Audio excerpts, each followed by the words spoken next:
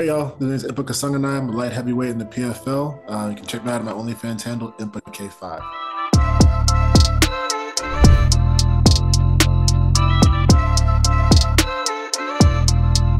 I wanted to be active. I wanted to be in an organization that I get an opportunity to earn my way up. You know, being in other organizations, you definitely earn your way up, and I don't want to ever slight on anybody, but I love the system and the format that PFL offers. I was out of a major organization for a while, recently fought in the UFC.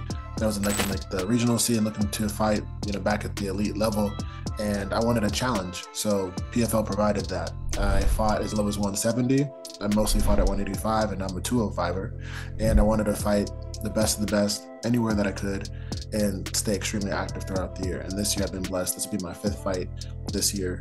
And PFL was like, okay, fine. Hey, finally the Challenger Series, which I did before the season started. And I wanted to really showcase what I can do. And PFL had that.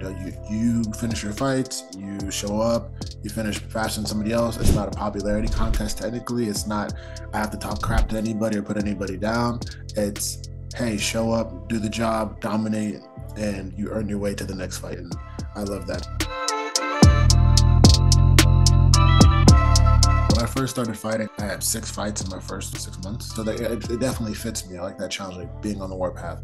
That's all I need. I'm not trying to be the guy jumping over the stands, yelling at people, whatever. I just love to fight, go home, ride my motorcycle, chill with my family and the people I love, and that's it. That honesty, you can grow as a fighter. And I can really showcase what I can do. That's what I like about it. And I think that's what helped me grow, because it took away the fuss out of it all. I always tell people, do you want to be this person who's entertaining as a fighter? I'm like, man, the way I fight is going to be entertaining. Just let me go do it. I don't want to do all these extra things that kind of can tarnish my name, right? Or my family's name, just to be a popular person.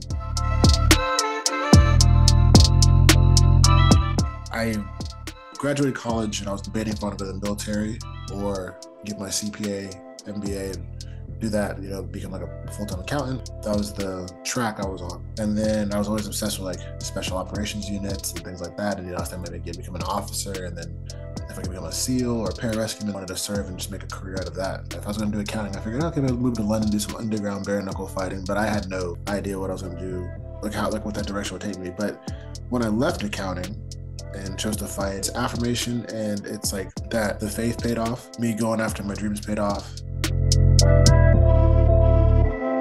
I credit the resolve to my parents. They've built their dreams. They come from Congo in Central Africa. They never made an excuse. And the faith, I'm a Christian, right? And I just love people unconditionally, whatever anybody else's faith or views are. I don't hate them for it. That's what's helped me.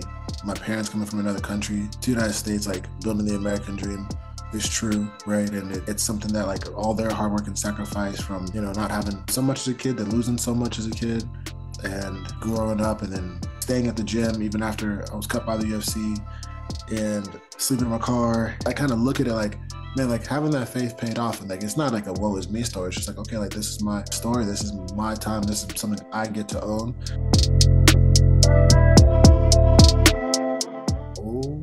5 months, I want to say. Yeah, I had a really good job doing executive protection work, right, in between, and building my own business too, training clients, but I had kind of pulled back off of that. So I was getting that resource, and money started running out, staying in the parking lot of the gym. And then one day our head coach, Henry, head trainer, he's like, are you sleeping in your car? Security said something about it. I'm like, what? And he was nice enough that my teammate Marquez let me stay on his couch for a while and just kind of get things back together before I moved to this farm. I would wake up, go train, hit the bag, be 6 a.m. because the gym would open at 6. So I didn't want anybody to know, because I didn't want just a handout or anything like that. I was fine. I was like, hey, I'm gonna make this dream happen. I believe I'll be champion one day. It's just a matter of time until I get a fight and then get back on my feet and get rolling.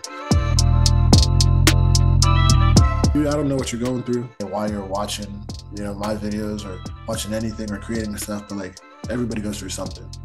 And just because you're going through something right now doesn't mean it's over.